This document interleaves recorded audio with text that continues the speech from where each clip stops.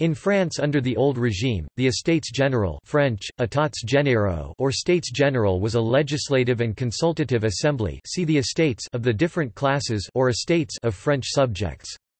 It had a separate assembly for each of the three estates, clergy, nobility and commoners, which were called and dismissed by the king. It had no true power in its own right. Unlike the English Parliament, it was not required to approve royal taxation or legislation. Instead, it functioned as an advisory body to the king, primarily by presenting petitions from the various estates and consulting on fiscal policy. The Estates General met intermittently until 1614 and only once afterwards, but was not definitively dissolved until after the French Revolution. It is comparable to similar institutions across Europe, such as the States General of the Netherlands, the Parliament of England, the Estates of Parliament of Scotland, the Cortes of Portugal or Spain, the Imperial Diet Reichstag of the Holy Roman Empire or Germanic Empire, the Diets German, Landtage of the lands, and the Swedish Riksdag of the estates.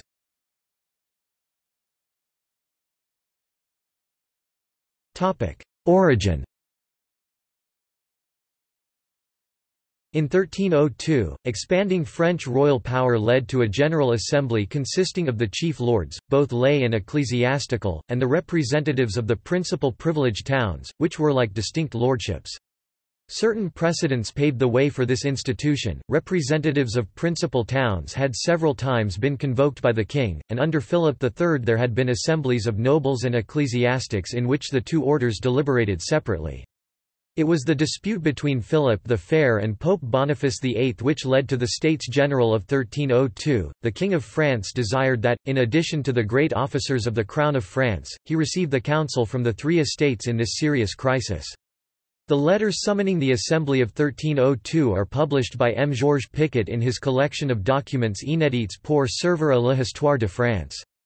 During the same reign they were subsequently assembled several times to give him aid by granting subsidies.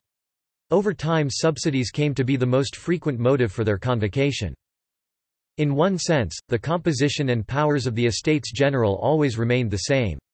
They always included representatives of the First Estate clergy, Second Estate the nobility, and Third Estate commoners, all others, and monarchs always summoned them either to grant subsidies or to advise the crown, to give aid and counsel.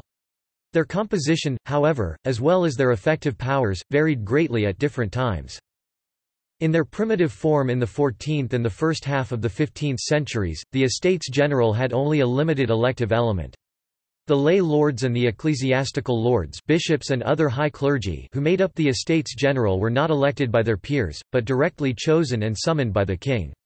In the order of the clergy, however, since certain ecclesiastical bodies, e.g. abbeys and chapters of cathedrals, were also summoned to the assembly, and as these bodies, being persons in the moral but not in the physical sense, could not appear in person, their representative had to be chosen by the monks of the convent or the canons of the chapter. It was only the representation of the Third Estate which was furnished by election. Originally, the latter was not called upon as a whole to seek representation in the estates.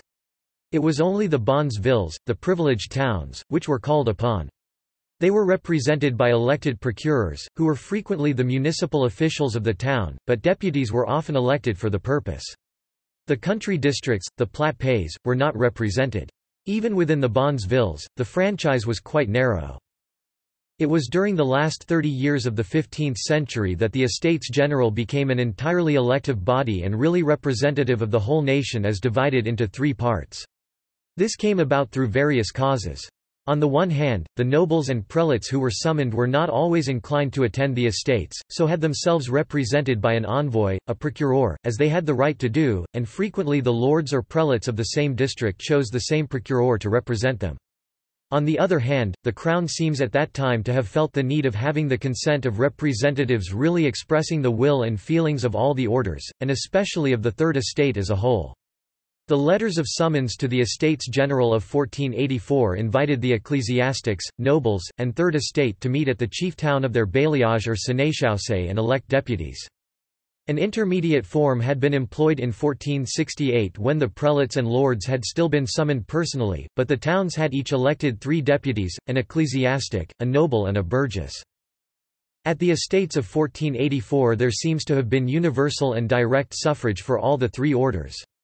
But the roturiers of the country districts could not in practice avail themselves of this power, so the country communities and small towns spontaneously elected delegates to represent them at the electoral assembly. Thus a system of indirect election arose for the Third Estate, which became confirmed and subsequently continued to be used. To a certain extent there were sometimes more than 2 degrees in the suffrage. The delegates nominated by the country communities would gather together with the electors chosen by the neighbouring little town, and appoint with them new delegates to represent them at the electoral assembly of the bailliage. This ultimately became the system.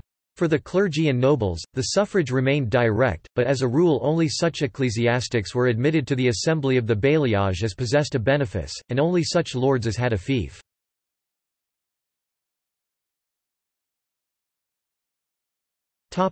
Rise and fall of power.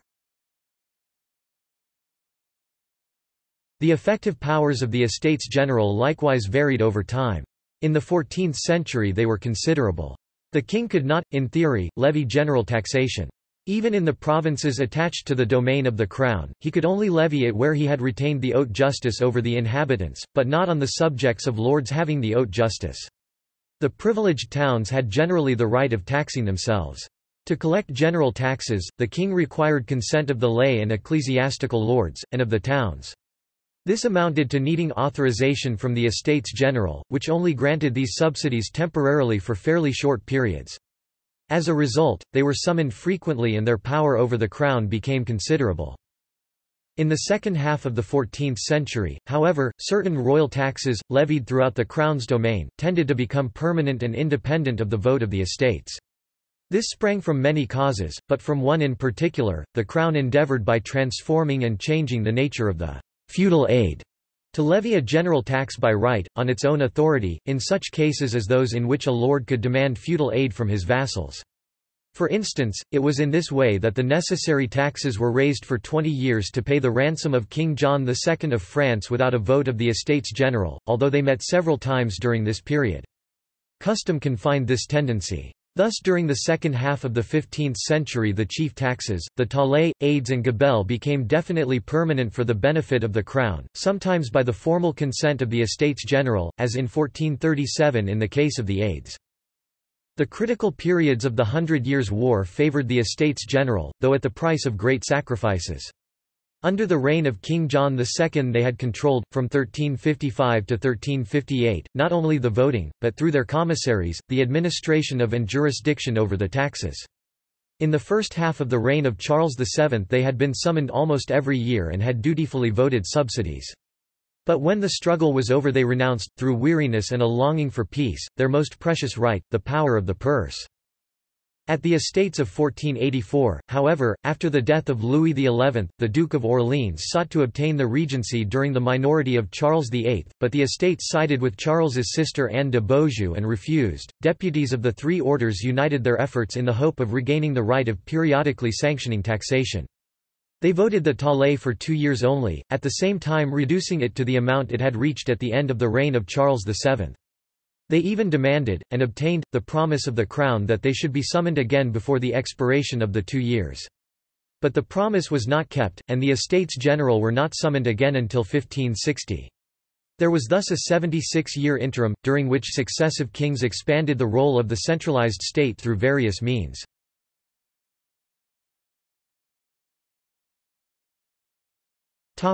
Revival in 1560 to 1614. The Estates General was revived in the second half of the 16th century because of scarcity of money and the quarrels and wars of religion. The Estates of Orléans in 1560, followed by those of Pontoise in 1561, and those of Blois in 1576 and 1588 were most remarkable for the wisdom, courage and efforts of the deputies, but on the whole were lacking in effect. Those of 1588 ended with a regular coup d'état effected by Henry III, and the states summoned by the League, which sat in Paris in 1593 and whose chief object was to elect a Catholic king, were not a success. The Estates General again met in Paris in 1614, on the occasion of the disturbances that followed the death of Henry IV. However, though their minutes bear witness to their sentiments of exalted patriotism, dissensions between the three orders rendered them weak. They dissolved before completing their work and were not summoned again until 1789. As to the question whether the Estates General formed one or three chambers for the purposes of their working, from the constitutional point of view the point was never decided. What the king required was to have the consent, the resolution of the three estates of the realm. It was in reality of little importance to him whether their resolutions expressed themselves in common or separately. At the Estates General of 1484 the elections were made in common for the three orders, and the deputies also arrived at their resolutions in common. But after 1560 the rule was that each order deliberate separately. The royal declaration of 23 June 1789 at the outbreak of the French Revolution even stated that they formed three distinct chambers. But Necker's report to the Conseil du Roi, according to which the convocation of 1789 was decided, said, as did the declaration of 23 June, that on matters of common interest the deputies of the three orders could deliberate together, if each of the others decided by a separate vote in favour of this, and if the king consented.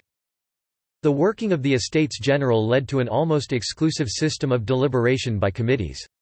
There were, it is true, solemn general sessions, called séances royales, because the king presided, but at these there was no discussion.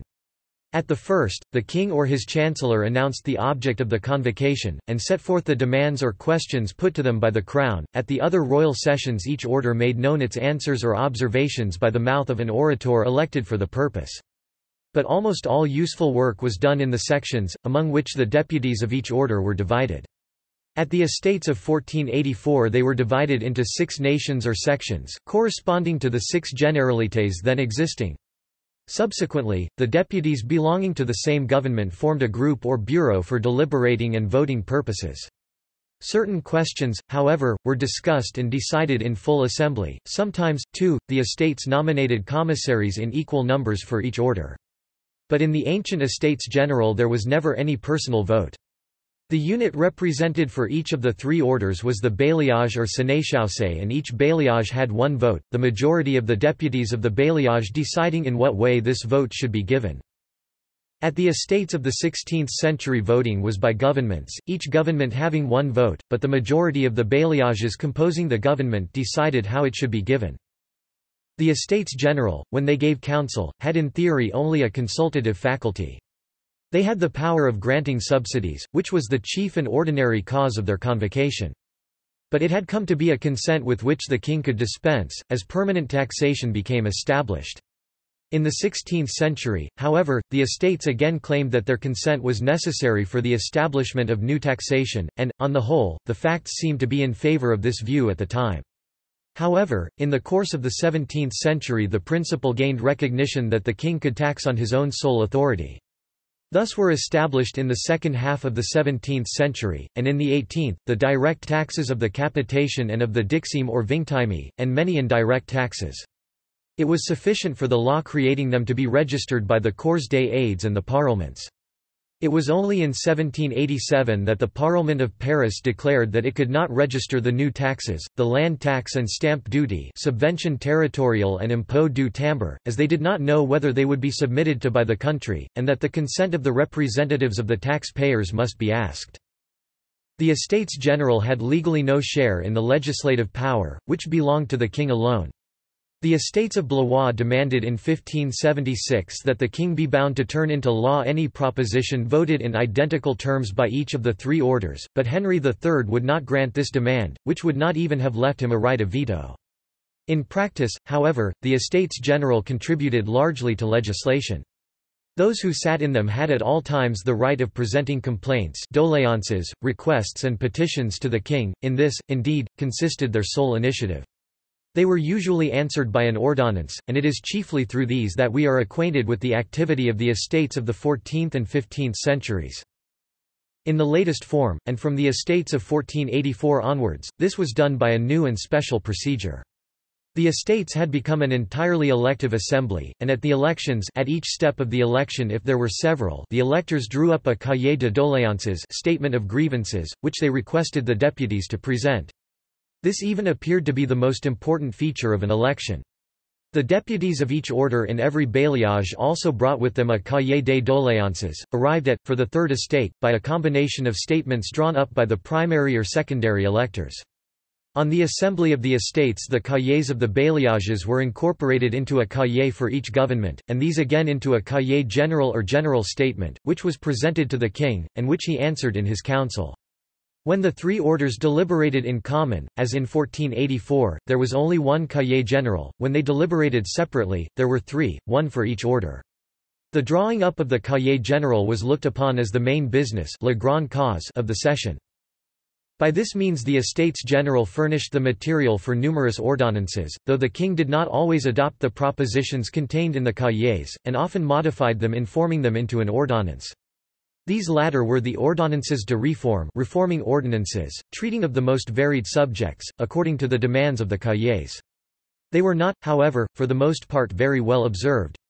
The last of the type was the Grande Ordonnance of 1629 Code Michaud, drawn up in accordance with the cahiers of 1614 and with the observations of various assemblies of notables that followed them. The peculiar power of the Estates General was recognized, but was of a kind that could not often be exercised. It was, essentially, a constituent power. The ancient public law of France contained a number of rules called the fundamental laws of the realm. Lois fondamentales du royaume, though most of them were purely customary. Chief among these were rules that determined the succession to the crown and rules forbidding alienation of the domain of the crown. The king, supreme though his power might be, could not abrogate, modify or infringe them. But it was admitted that he might do so by the consent of the Estates General. The estates could give the king a dispensation from a fundamental law in a given instance, they could even, in agreement with the king, make new fundamental laws. The Estates of Blois of 1576 and 1588 offer entirely convincing precedents in this respect. It was universally recognized that in the event of the line of Hugh Capet becoming extinct, it would be the function of the States General to elect a new king. The Estates General of 1614 proved the last for over a century and a half.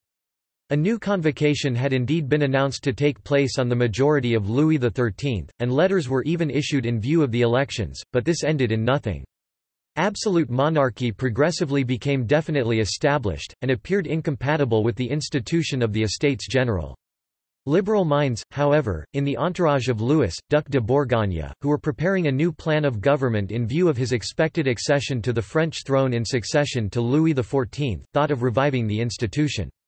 It figures in the projects of Saint-Simon and Fenelon, though the latter would have preferred to begin with an assembly of non-elected notables. But though Saint-Simon stood high in the favour of the regent Orléans, the death of Louis XIV did not see a summoning of the estates.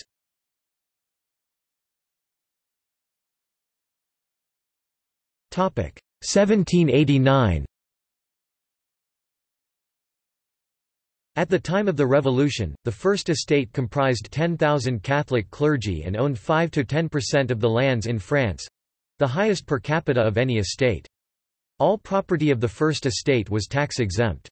The Second Estate comprised the nobility, which consisted of 400,000 people at the time, including women and children.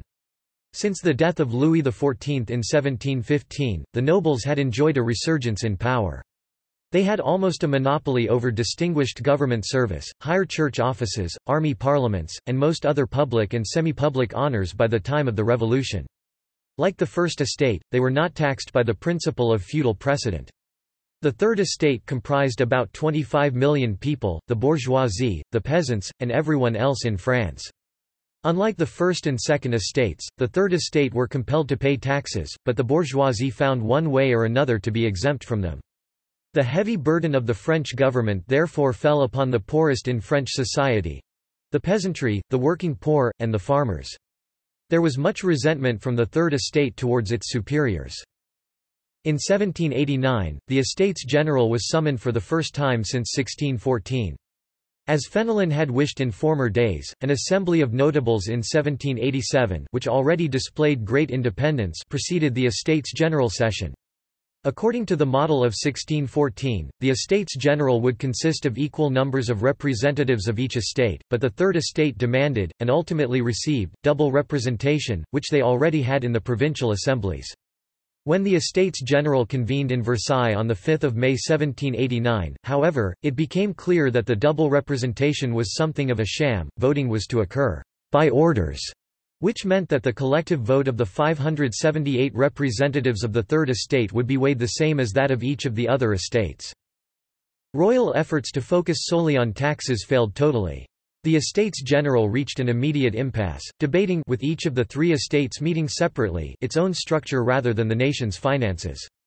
On 28 May 1789, Abbé Sieyès moved that the Third Estate, now meeting as the Communes English, Commons, proceed with verification of its own powers and invite the other two estates to take part, but not to wait for them.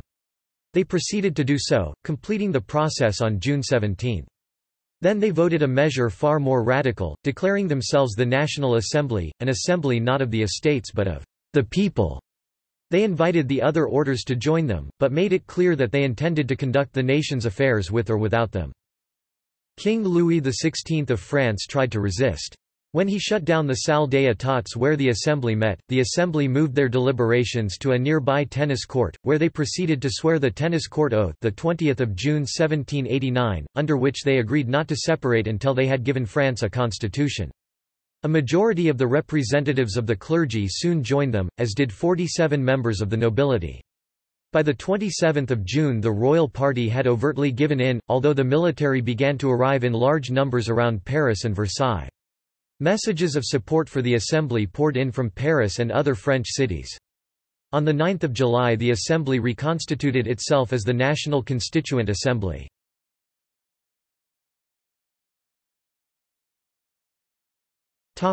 See also: States General of the Netherlands, Estates General of French Canada, The Estates.